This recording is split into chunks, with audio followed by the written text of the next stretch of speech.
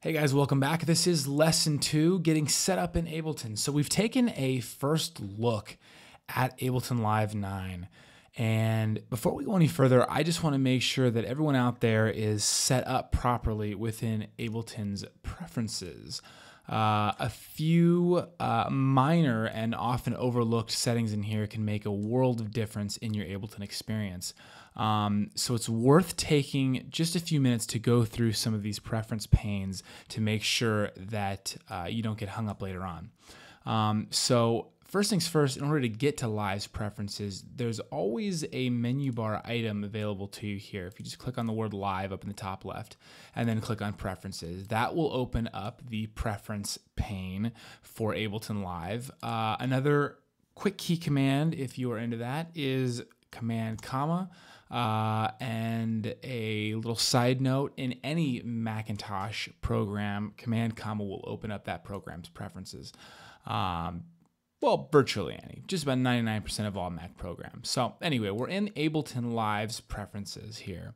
And the first pane on the left here is going to be Look, Feel. Now, for most of you out there, I would say all of these default parameters are going to be just fine to leave the way they are. A couple ones to pay attention to are auto-assigned clip colors. I usually just leave that on so that, as you can see up here, these clip colors were automatically assigned. I'm going to go back and change those to suit my liking later on anyway, so I don't really bother with that too much. But if you're a bit OCD and you really want to go in here and assign a specific color as your default clip color, go ahead and do that. Just click this auto assign clip colors off and then just select your color of choice. I'm going to leave that on. Another thing to pay attention to that drastically alters or changes your Ableton experience that I've heard from other Ableton users is right here under the skin preference. So by default, it's going to say default. If you're coming from Ableton Live 8, default 8 might look a little bit more familiar. And of course, there are a few other options here. Disco is going to give you a nice Logic type look. Frost is going to give you a nice open, airy type look. Most people gravitate towards the default in my experience. But if it suits your liking, if it's going to open up your creative mind more to go with a different color scheme, feel free. So that's look, feel. I would leave all three of these on as well. Now we're going to jump into the audio preference pane, and this is one that you're probably going to be spending the most amount of time in terms of the preference panes. Hopefully not too much time, but getting these audio preferences set up correctly is going to make or break your Ableton experience. So the first thing you want to do is you want to make sure that your driver type is set to, if you're on Mac, Core Audio. If you're on a PC, make sure that you have the drivers installed for your specific sound card. Or you could also install the Osseo driver, and that will interface between your computer, your software, and a multitude of hardware interfaces out there. Since I'm on Mac, Core Audio is pretty much the way to go. I have my audio output device set up as the built-in output, although you notice that I have a bunch of other choices here. I have a USB sound device, I have a Meteor mics from Samsung, audio out, and I also have the sound card, which I'm usually on. It's my Fireface 800. But for the purposes of most of you out there, built-in output is going to be the way to go. So that's going to be your headphones output if you're on a MacBook Pro or MacBook Air. It's going to be the 1/8 inch output on the back of your iMac. Or on your Mac Pro. If you have another sound card, just make sure that you have the drivers installed before you go and open up Live and go to configure this preference right here. The next thing to do, for right now, I'm going to leave audio input device to no device since I'm not doing any audio input recording from an external audio source. That's going to free up some CPU. It's minor, but it does count when you start stacking up a lot of tracks out here. And the last thing I'm going to do up in this top audio device panel area is check my output configuration and just make sure that this stereo 1-2 at the very least is checked. You'll notice that if I switch to something with more outputs, let's say the Fireface, and then hit output configuration, I have a lot more options here. So depending on your sound card of choice, make sure you jump into output configuration. We'll get more into audio input device and setting up a input device and input configuration later on in the series. But for now, let's just worry about getting sound out of Ableton. So the next thing to take into consideration is your sample rate. For 99% of you out there making music to be released, to get your sound out there, 44.1 or 44,100 is going to be just fine by default. I would always leave default sample rate and pitch conversion at high quality. For those of you out there composing music for film, television, or commercials, you're going to want to, in a lot of cases, compose at 48 kilohertz, but even then, sometimes you're going to want to be at 44.1. So I would leave it at 44.1 by default, unless you know you're going to need to deliver something at 48. 44.1 is going to be just fine for most cases. The next thing to consider is going to be your buffer size. Now, the good rule of thumb when it comes to your buffer size is you're going to want to keep your buffer size as low as possible without getting any popping, clicking, or jittering, or any kind of distortion on the output signal coming out of Ableton. So the easiest way to test that is to come down here to your test tone, your CPU usage simulator in particular, and go ahead and throw this up to 80%. This should, by default, look like this, 50%. Throw that up to 80%. Go ahead and hit that on. You'll notice that your CPU usage just jumped to 80% in Ableton up here. Now, I'm turning this up on my end so I can hear that really crisp and clear.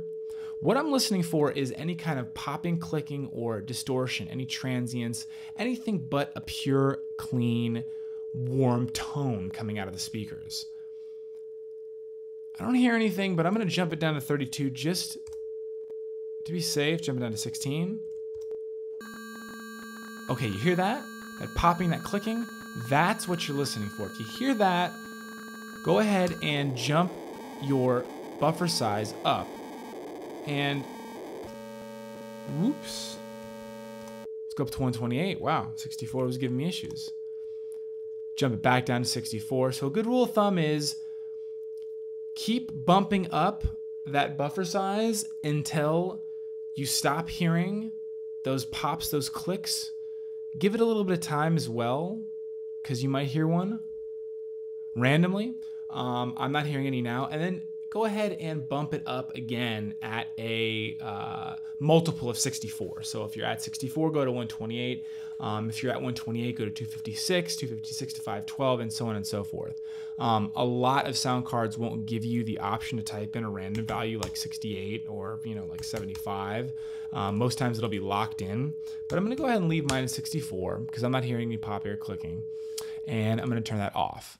I'm not going to worry about my driver error compensation right now. And that should be good to go for my audio preferences. As I build my session out, I might need to come back in here and up this value, say to 128, 128, or 256, or even 512 or 1024 if my project needs dictate that I need to kind of bump up my buffer size to compensate for all the processing that's going on in my session. For right now, I want to go ahead and keep this number as low as possible. And a good rule of thumb for your output latency is if you can keep it under 10 milliseconds, you're doing pretty good. So under 10, doing pretty good. The lower the better, obviously, but don't compromise sound quality. So there you go. That's latency. That's buffer size. Jumping into the Midi Sync tab, the only real thing to be aware of right now is going to be any keyboards you have plugged in directly through USB into a MIDI port, virtual MIDI port here in Ableton. And I have an LPK25, as you can see. It's highlighted here in the list. I'm just going to make sure that that's on for track, because what that's going to allow me to do is enable a MIDI track and get MIDI input from my external MIDI keyboard controller device.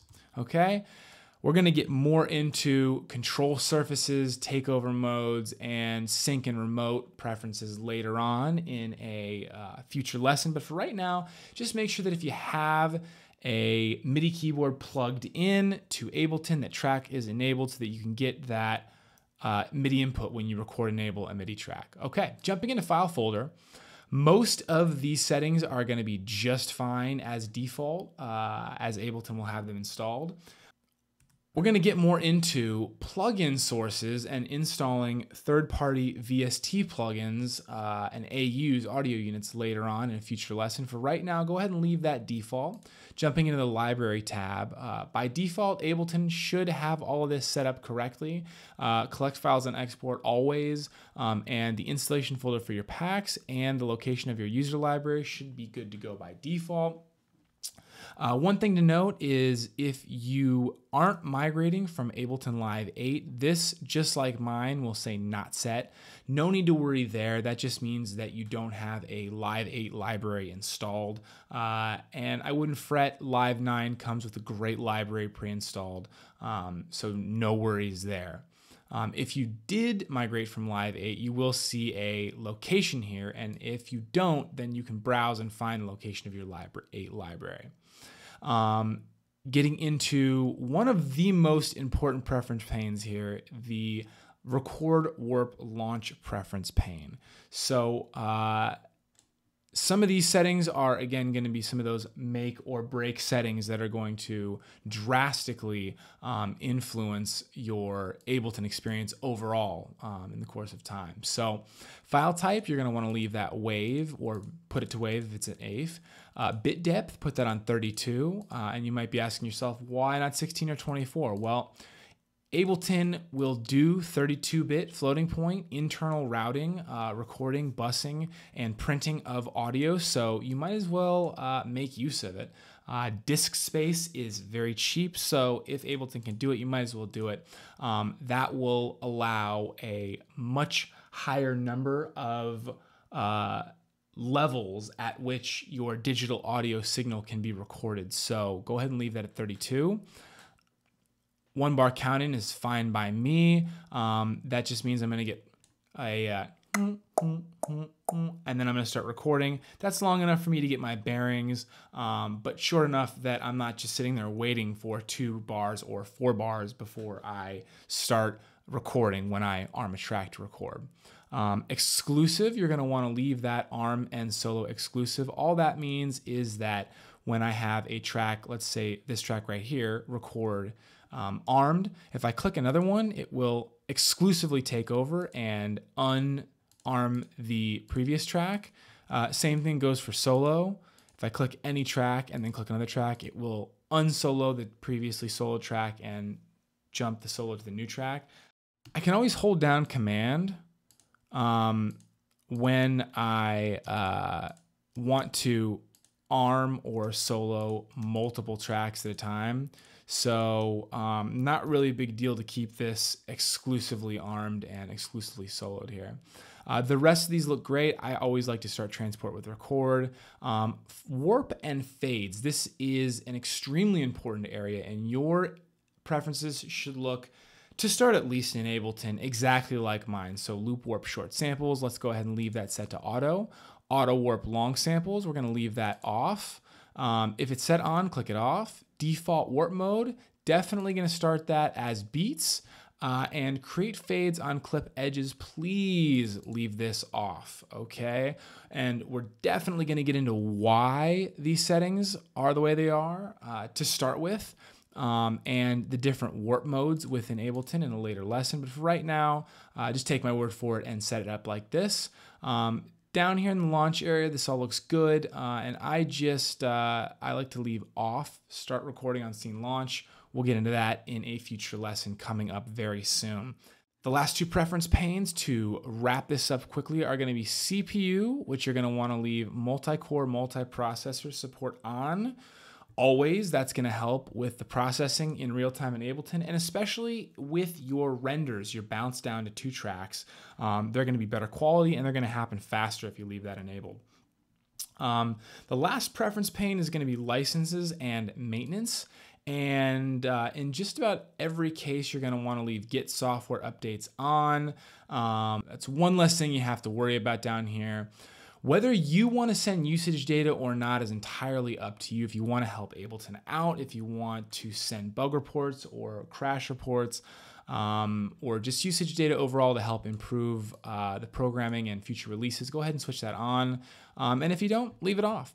So that about wraps up a look at getting set up in Ableton Live 9 via the Preferences pane, the Preferences window. A little bit dry, a little bit tedious, I know, but thanks for sticking with me. You'll be thanking yourself that you did later on when some of these seemingly small preferences pay off in huge dividends later on in terms of the time you save and your workflow overall. So thanks for sticking with us for lesson 2, getting set up in Ableton Live. Coming at you in lesson 3, we've got some audio and MIDI. See you then, guys.